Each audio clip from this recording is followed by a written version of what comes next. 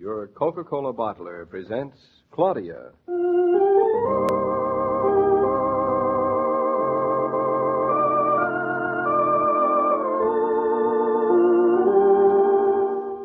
Claudia, based on the play and novels by Rose Franken. Brought to you, transcribed, Monday through Friday by your friendly neighbor who bottles Coca-Cola. Relax, and while you're listening, refresh yourself. Have a Coke.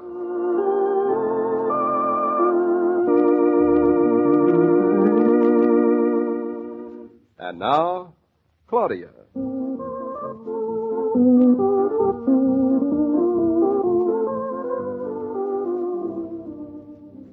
David, do you notice anything different about me tonight, since dinner especially, I mean? You're dancing around an awful lot. Well, that's so you'll notice.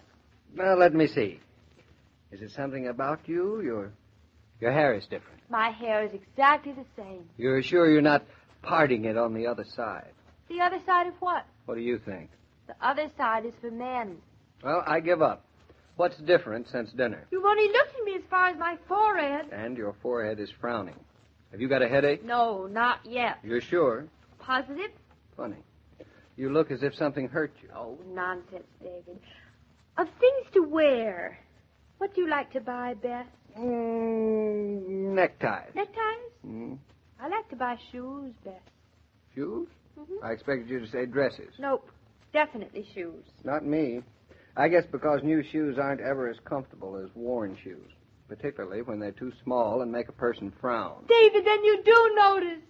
Notice what? Oh, I give up. I'm never going to buy another new pair of shoes as long as I live. I might be running around barefoot for all you care. Oh, is that what you're driving? Yes. You bought new shoes. Where are they?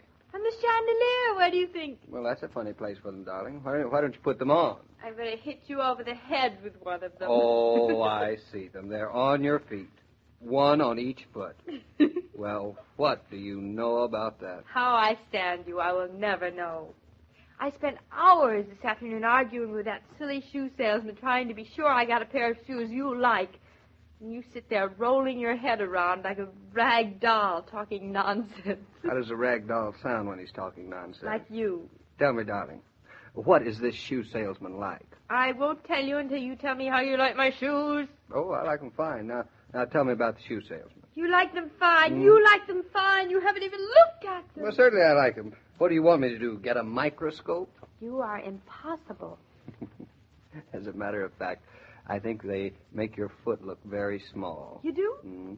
That's what I thought, and that's what the shoe salesman thought, too. So small that I think they must be too small for you. They are not. They're perfectly comfortable. They look awfully small to me. Too small. They look as if they're giving you a headache. I noticed that. Oh, you and Mama. Every time I buy a pair of shoes to make my foot look decent, you tell me they're too small.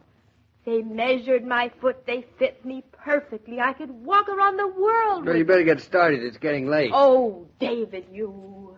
You sure they're comfortable? They're not, darling. You can tell me. I won't tease you. David, if you say another word against them, I'll wring your neck.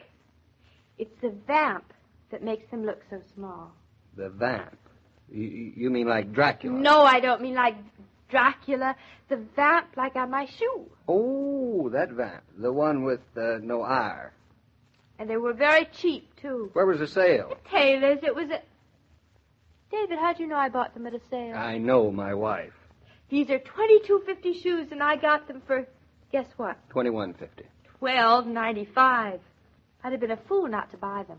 Well, it's worth it being a little small at that price, I'll admit. David, they are not too small.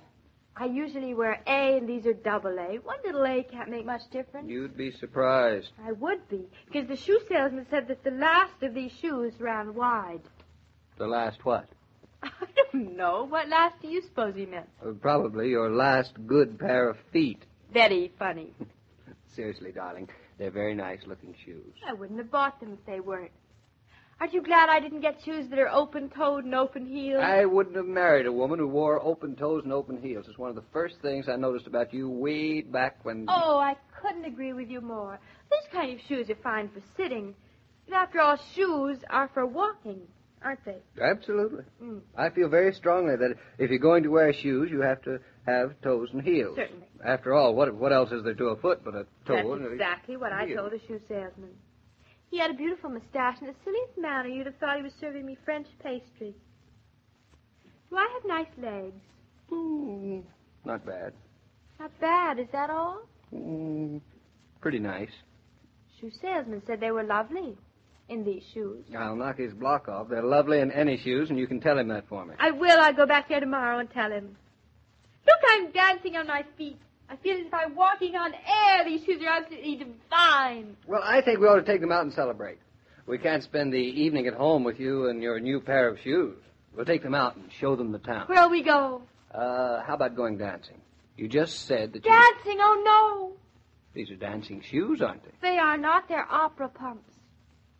Opera pumps. I will not go to the opera. We will go dancing. They'll be ruined dancing. They'll get all scuffed and marked and ruined. Are you hinting that I step on your feet when we dance? No, I'm not hinting. You dance wonderfully, darling. Well, if I say so myself, I do. You do. I should have joined the ballet. You should have. When I was 6 months, my mother said to me, Druska. Druska? That's what she called me, Druska. I never knew that You about must dance for the Tsar. You must be the finest dancer in the Imperial Ballet. You have angels in your feet, Druska. And that's in your belfry, Druska. Well, shall we dance? David, you're a goop. I love dancing with you here in our pajamas and without my shoes on at all. But I simply loathe dancing in public. You're shy, madame. I will give you the lesson so you will have the confidant. I am not shy. I just don't like being crowded. There's no place to dance in New York except on a postage stamp. And if you don't step all over me, everybody else will. So, I'm sorry, I won't dance. Well, then, how are we going to celebrate? Well, there's a Mickey Mouse at the corner and a Donald Duck, David, both of them for the price of one. Are you sure? Positive, I noticed this afternoon. It's a plot. It's a plot. You noticed? Then you went out and bought the shoes, so I'd have to take you to the movies. You will probably even take them off in the movies, so I don't see what good... Don't you want to go, darling? The shoes are for walking, not sitting. You said so yourself. In a movie theater, you... All right, we'll walk there and we'll walk home. How's that? Perfect. Come on, shoes. Let's hurry.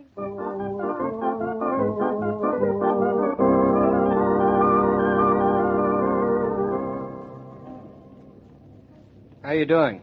Me? I'm doing fine. You're not walking very fast. Oh, what's the hurry? Mickey Mouse doesn't go on till 8:43, and it's only 8:29. We've got plenty of time. Seems to me you're limping a little. Limping? Don't be silly. Why should I limp? Oh, I don't know. I thought maybe your feet hurt. My feet hurt? Why should they hurt? That little A. What little A? Skip it. Don't run, David. I can't run. I'm sorry, darling. I didn't realize I was walking so fast. David, you're not walking. You're running. Darling, I'm not walking any faster than usual. You're just walking slower. I'm not. I'm walking same as usual. This is just exactly how fast I walk when I walk with Bluff. Well, it might interest you to know that I'm your husband and David Naughton and an architect. I am not Bluff, your dog. Really? How do you do? David, we're almost there. Just around the corner, darling. Your feet hurt? Will you stop saying they hurt? You'll get them subconscious if you keep on suggesting it. Pretty soon they will hurt. The power of suggestion. You want me to carry you? I do not. Oh, aren't they beautiful shoes? I just love them.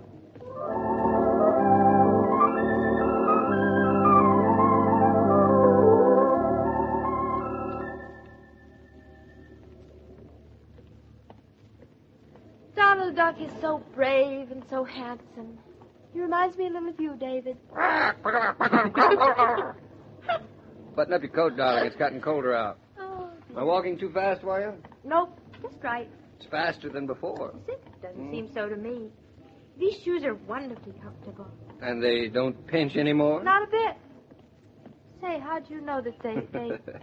It wasn't very difficult. The way you were mincing along. Oh, I was not. You're a pretty good walker, usually. One of the things I like about you. All right, they did pinch a little. But I took them off in the movie, and when I put them back on, they fit me perfectly. I feel as if I'd worn them for years.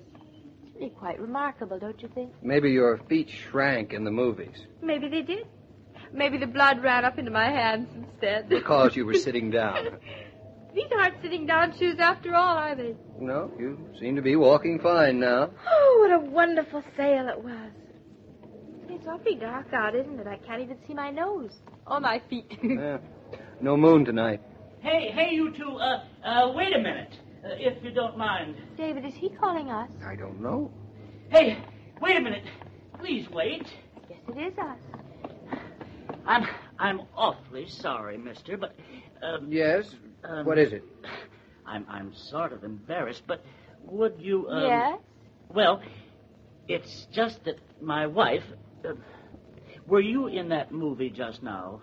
Yes, we were, but I don't see the... And were you sitting on the left aisle, say around the middle of the house? David, that's exactly where we were sitting. They were wonderful seats. If you don't mind, I'd like to know what this is all about. Yes, no, I don't blame you. It's just that I'm a little, well, how should I put it? I'm a little embarrassed, too.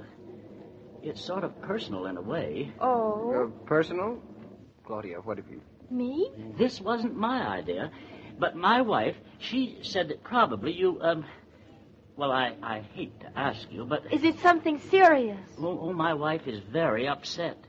She says that you, madam, have walked out of the theater in her shoes. What? Why would I do something like that? I don't know, but my wife takes off her shoes in the movies. Under the table. Oh, they all do.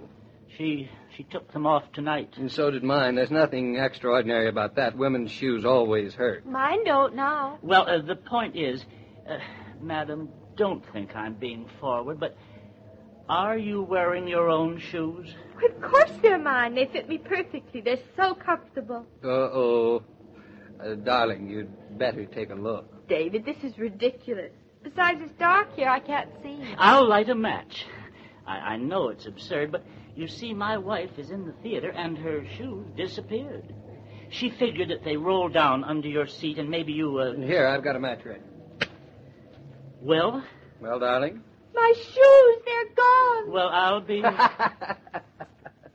Why, you little thief. David, I don't see what's so funny. I'm terribly sorry, but I'll have to take them back to her. She's... Impatient, of course. Go on, Claudia. Give the man back his shoes.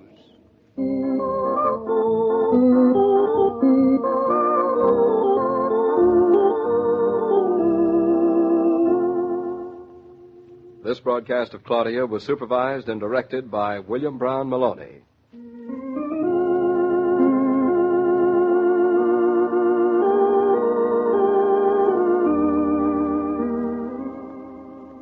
Consideration can't be measured by cost. It's usually a question of thoughtfulness, like offering your cleaning woman ice-cold Coca-Cola when you stop for the pause that refreshes. To be certain there's always plenty of Coke on ice, have your grocer or service station attendant put a case in the car next time you drive. Then you and your household helper can both work refreshed.